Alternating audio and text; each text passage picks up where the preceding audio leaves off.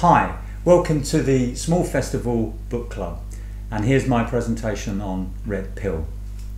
On the book's sleeve it tells us more than anything that this is a book about love, which came as a bit of a surprise to me actually, because surely this is also a book about ideas, and it's the ideas that I'm going to focus on. He explores the idea of the self, he talks about the development of a surveillance society, and he asks really interesting questions like, what would it be like to kneel before an executioner at the mercy of people who hate me? And what if, in one of the many references to the Matrix, we are nothing more than code? So this is a book full of philosophy and full of philosophical voices, including Heraclitus and Cicero, Hegel and Kant and Schopenhauer and Sartre and Foucault, and those are just the ones who have been directly referenced. The idea of the self is there at the very beginning. It's in his thesis, The Lyric I, described as a container in which selfhood has come to be formulated. And I think it's fair enough to say that our narrator is pretty fixated about the self and pretty fixated about his own self. And throughout the book he yo-yos back and forth with arguments about the existence or the non-existence of the self. Surveillance is another huge theme. He works in a glass cube in the Deuter Center, built on the ideal of transparency and which pushes under the doors of its guests slips setting out the time spent in the workspace, in the communal meals and in public lectures. There are cameras poked over hedges and surveillance feeds watching unwitting guests, including Edgar with his folded white belly and little cone of a penis, all of which adds irony to his particular attack on privacy as a right to lie and to conceal our secrets in the grubby hiding place of our soul. So our narrator is full of anxiety about technology and the power of surveillance. He talks about Jeremy Bentham's prison design, the all-seeing panopticon where all prisoners can be seen all of the time. He talks about Sartre's peeping Tom, caught looking through the keyhole, transforming him from a kind of pure and free consciousness to one now imprisoned under an external gaze. And there's a whole chapter devoted to Monica's story where old men reeking of piss, schnapps and cabbage use a surveillance state pretty much to destroy her really. But more than anything, I think the main theme is one of confrontation. Confrontation between Anton and our narrator. And of course this is not Anton or our narrator, just pictorial representations, and I do apologise particularly to Hari for using his image in this way. But it's a confrontation, and it's a confrontation between these individuals, but it's more than that. It's also a confrontation between liberalism and its claims for universal human rights and its enemies. And I think it's this confrontation which is at the heart of the book and the driving theme of the story. So I want to explore this confrontation in four ways. I want to introduce our protagonists, I want to set out what is old and what is new in this argument, I want to consider how the confrontation unfolds, and I want to ask who or what is the red pill. So beginning with the protagonists and starting with the enemies of liberalism, well of course we have Edgar, who in some senses represents the ideas of evolutionary biology and neuroscience, but really Edgar is just the hors d'oeuvre for the real enemy, who of course is Anton. And I think we can think about Anton in three different ways. Firstly, he's the voice of 3 centuries of anti-liberal philosophy, channeling the philosophy of these guys down here, Hobbes, Machiavelli, Nietzsche and Carl Schmitt. But he's also writing in the apocalyptic style of the deeply cynical 17th century thinker Joseph Comte de Maistre, whose style is all degradation, butchery and protestation before God. A second way to think about Anton is as a champion of culture-based violence, delivered in the fast and bloody images of blue lives, with each scene harder to watch, making the victim's terror become our terror, as when Carson, face splattered with blood and looking directly into the camera, tells us that the whole earth is perpetually steeped in blood and is nothing but a vast altar on which all living things must be sacrificed without end, without restraint, without pause, until the consummation of things. And finally, there's a third way of thinking about Anton as an icon of cool fascism, an image brilliantly realised in the Paris film on Inspiration, where we see him a composite of hiking, chopping, yoga, swinging a real axe at a real actor, overlooking a northern sea, the shore, the mountain, in a ruined church, part cool fascist, part cyber elite, part warlord capitalist. To camera he says, "I am Cortez. I have sailed over the horizon and returned with wealth and power beyond your dreams." Okay, that's the enemies of liberalism. Who's going to represent liberalism? Well, of course, we know who's going to represent liberalism. It's going to be our narrator. And like Anton, I think we can think about our narrator in three different ways. The first is that he's the voice of liberalism. He wanted to say, he tells us, that human beings should always be treated as ends rather than means, and that we have rights by the virtue of our agency. Well, these are pretty much the words of Immanuel Kant, who pretty much invented the idea of human rights, and that's what's at stake for our narrator. A second way you can think about him is as a liberal Cassandra. Now, Cassandra was the priestess in Greek myth who was cursed to utter true and terrible prophecies, but never to be believed. And like Cassandra, our narrator wants to warn Ray, and through her warn us, or at least those of us who retain faith in democracy and what our narrator called the essential reasonableness of the world. Have you been online lately? This is what Weimar Germany must have felt like. I mean, ask yourself honestly, what would happen to people like us, people they hate, if they came to power? And as part of this role, he has two very dark prophecies. The first is a descent into fascism. He sees the breaking down of moral certainties between what is right and what is unthinkable, like the image of a child being brutally murdered as a form of entertainment. And everywhere there is the rising rule of global gangsterism. And now he sees Anton telling potentially millions that democracy ought to be abandoned for something more muscular. The second prophecy is even darker and is nothing less than the end of all human life, which he sets out in his Apocalypse, which he's writing feverishly and crazily away whilst he's waiting for Anton. And this is an apocalypse of plagues and melting glaciers and drowned cities and millions on the move, the blotting out of the sun, mystery reduced to algorithm, and human values swept away by cruel tribalism, the art of the deal, and raw power. And finally, he's a liberal defender, firstly in the war of words. And although Anton normally and always gets the better of him, occasionally has a few good comebacks. The meat grinder, that's it, that's all there is. That's a disgusting vision. And secondly, as a kind of armed warrior, ready with his vicious camping knife for his final confrontation. So that's the protagonists. What about what's old and what's new? Well, what's old are the arguments. 300 years of anti-liberalism attacking its utopian conception of human nature, its naivety in the face of power, its worship of humanity, its deification of reason, and its decadent and artificial civilization. The new, well, that's big tech, AI, algorithms, and social media. What I'm going to call the capitalist data complex.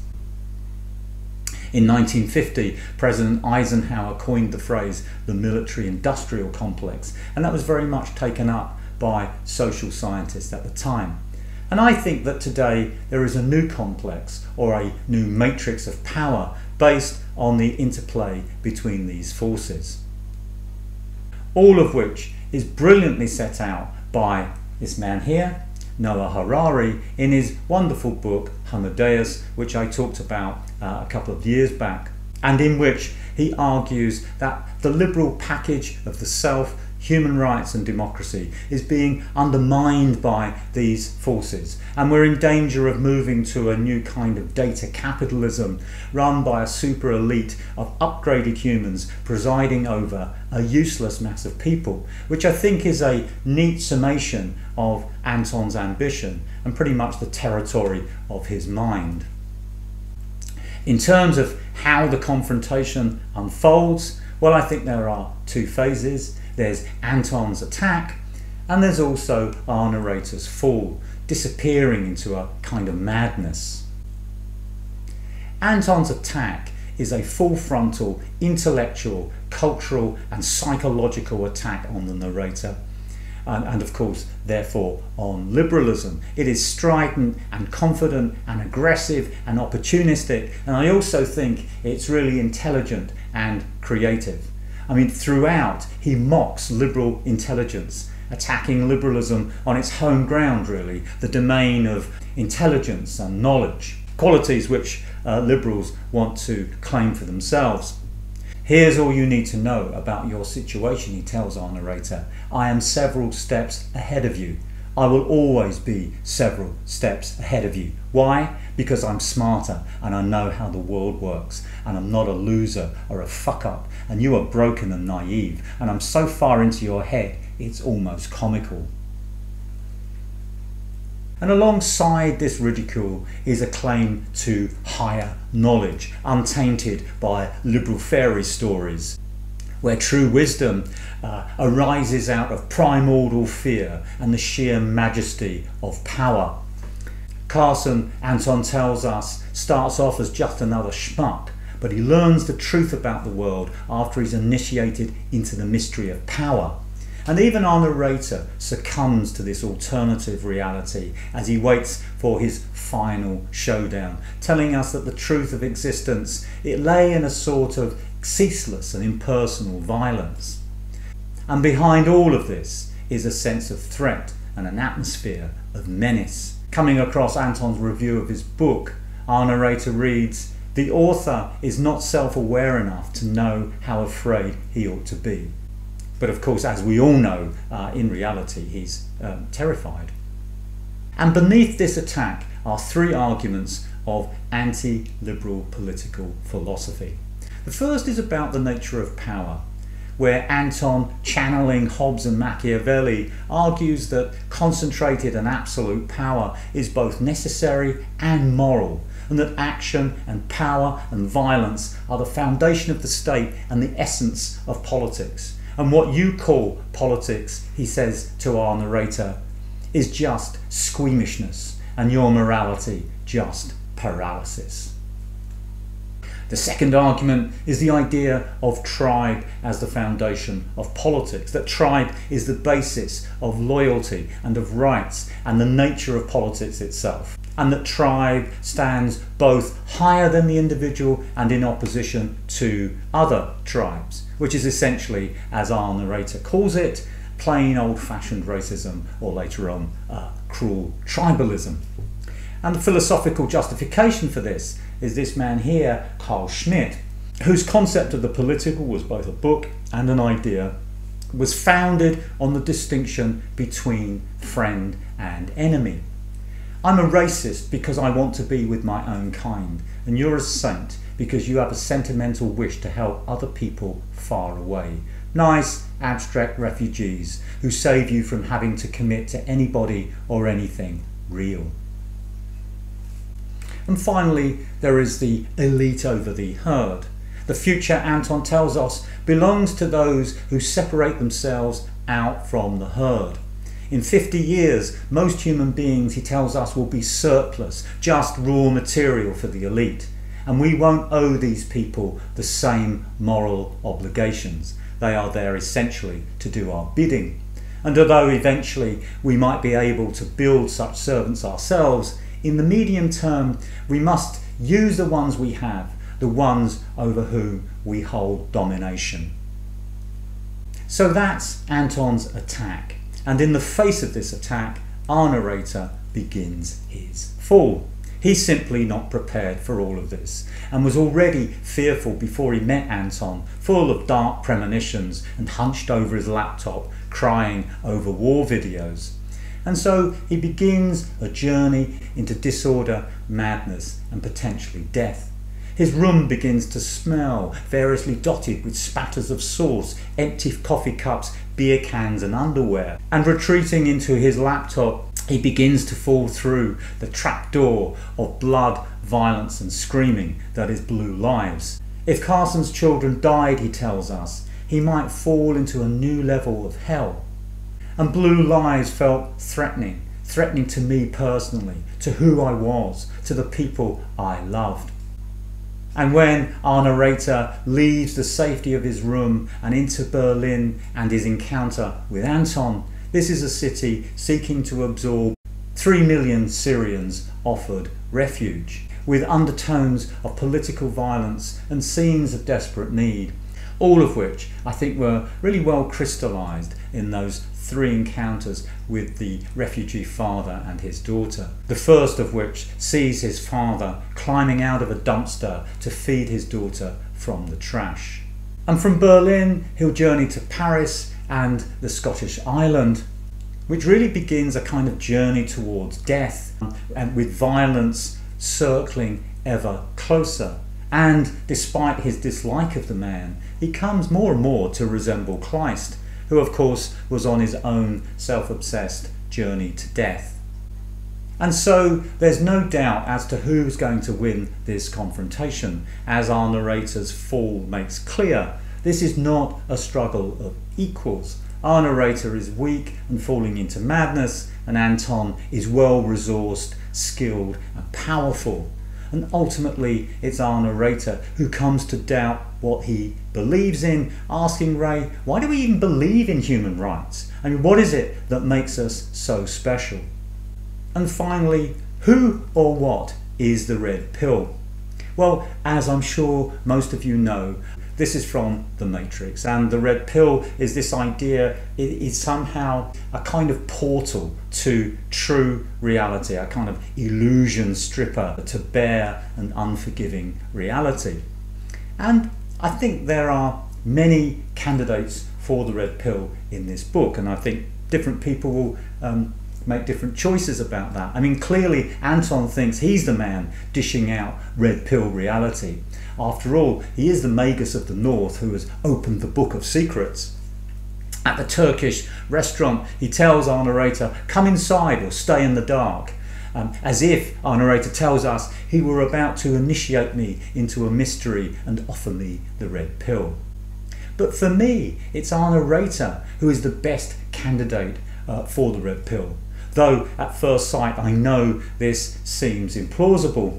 He is, after all, pretty self-obsessed, falling into madness, and we see his limitations throughout the novel, the frustration and the anxiety he causes Ray, the contempt he inspires, not simply in Anton, but also in Monica, and the fear that he creates in the Syrian father attempting to foist unwanted and misunderstood gifts upon him. And even his therapist entreats him, stop asking for life to be a poem. But despite all of this, he turns out to be right, or at least partially right. I mean, by the book's conclusion, our narrator's fear, which has been dismissed by his therapist and for which he has been pitied, ignored and incarcerated, moves with the election of Donald Trump from his psyche into the world. My madness, he tells us, the madness for which I'd been medicated, therapized and detained, was about to become everybody's madness. And I think it's appropriate that the representative of liberalism is flawed, because liberalism is flawed.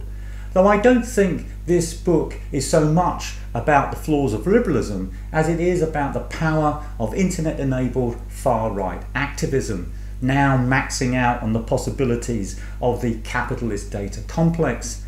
And for me, this is the red pill vision administered in this book. I want to conclude now by looking at two particular strengths of this book. Firstly, its realism, and secondly, its ending. Looking at the first of these, for all of its intellectualism, I thought this book had a visceral quality, and the picture it painted I felt to be very real, particularly its portrait of the power and the possibilities of the alt-right world, which I found plausible and believable, and something that the book made me feel. I felt the power of Anton's film. I felt like I was watching a documentary when he took us down the alt-right internet rabbit holes, marvelling at the invention of what he came to call the Sternberg content, a bewildering cavalcade of self-inseminating blogs, sites and forums co-posting each other into existence, including flat earther tracks, archives of 1980s body modification pictures, occult tracks, Nazi polar mysticism and scientific papers documenting Chinese experiments in human embryo selection. And as well as this incredible living detail, the larger picture was equally alive, making me see what I hadn't seen before, which was how creatively and effectively far-right activists are using the potential and the power of social media. And finally, turning to the book's ending, I think it's a book that ends well emotionally and politically. Emotionally, we find love working to redeem and transform our narrator, so that by the end his precious individuality gives way to being held in a web of reciprocity, a long way from his pompous thesis, the lyric I, as the container in which modern selfhood would be formulated. And with the last words of the book, we see him dissolved into a warm and safe embrace of family, which of course is an embrace of love. And I also think the book ends well politically. This does not mean, of course, that it has a happy ending and its final scene is anything but I do think it works to reanimate the driving themes of the story. It concludes on November the 8th, 2016, a day in which our narrator saw Edgar's new book on sale, The Authoritarian Left and the New Religion of Social Justice, and later at Ray's party he hears a guest declare interest in Anton's new show, The Spear of Destiny. And then he goes on to watch his wife and friends crushed by Trump's victory. And finally, returning to the internet for the first time since his breakdown, he streams Trump's victory party, and there at the back, phone pressed to his ear, is a smiling Anton. And later he strolls back to the Sternberg posts, now a frenzy of memes and exaltation, and one of them stands out, portraying an animated spear rising in front of an icy landscape, and the caption, "A new power arises in the north." So by the end, our narrator has had credibility restored, something that I think is painfully recognised by Ray, who has become, with him now becoming the realist and her the utopian. And I also think it gives back credibility to his warning to those who believe in the reasonableness of the world, that human values might be swept away by cruel tribalism, the art of the deal and the raw exercise of power.